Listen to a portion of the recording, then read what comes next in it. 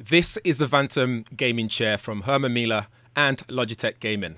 It's a chair that's designed to be very comfortable so you can game all day long, and when you need to switch it up for work, it's good to go as well. This is the box that it comes in, and unlike the usual Herman Miller chairs, I have the embody non-Logitech gaming version from my home office, by the way. This comes half assembled, so all you have to do is get all the content out of the box and pop them into place. So place the main body into the wheel or the bottom half, and also place the headrest or the neck rest as well. The main body is very solid and looks great in this red colorway, but it also comes in other colors as well. The white one might be my favorite one, but this will do as well. I kind of like this red. Red is my favorite color.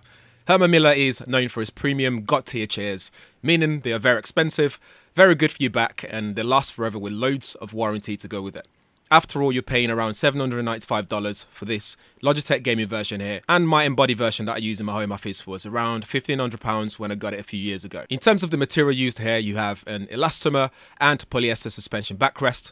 You got a polyurethane foam headrest and seat cushion topped with 100% post-consumer recycled polyester fabric. You got glass-filled nylon frame and base, and a flexible polyurethane integral skin foam arm pads.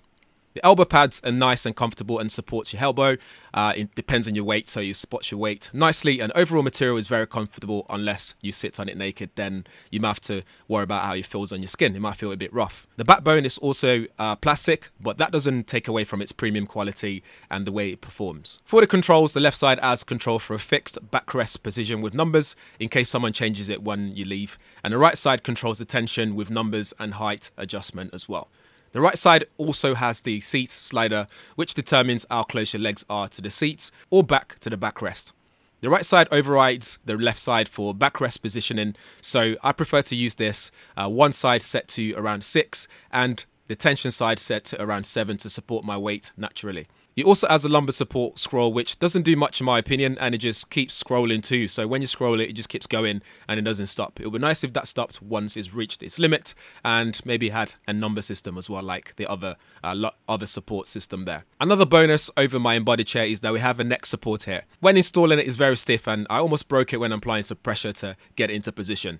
The headrest or neck support itself swivels, so you get your neck in the right positioning, and even that broke as well the first time I was adjusting it to see how far it goes. But luckily you can easily pop it back into place, and it's easily fixable, there's no problems there.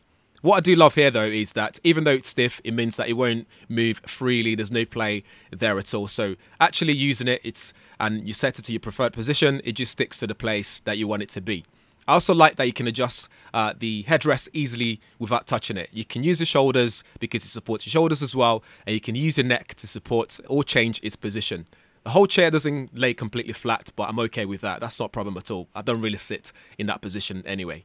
Overall, this screams premium quality.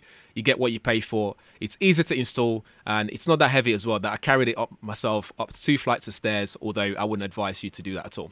Overall, it's so comfortable and it looks fantastic. Well, I'd say well done to Logitech Gaming and Herman Miller for this chair. It's going to become one of my favorite ones from them so far in terms of the design, besides the embody. Over to you though, what do you think? Let me know in the comments below, and if you have any questions, drop them there as well. I'll do my best to answer your questions. All links will be in the description area, so do check it out if you want to find out more. Thanks for watching. I'll see you in the next one.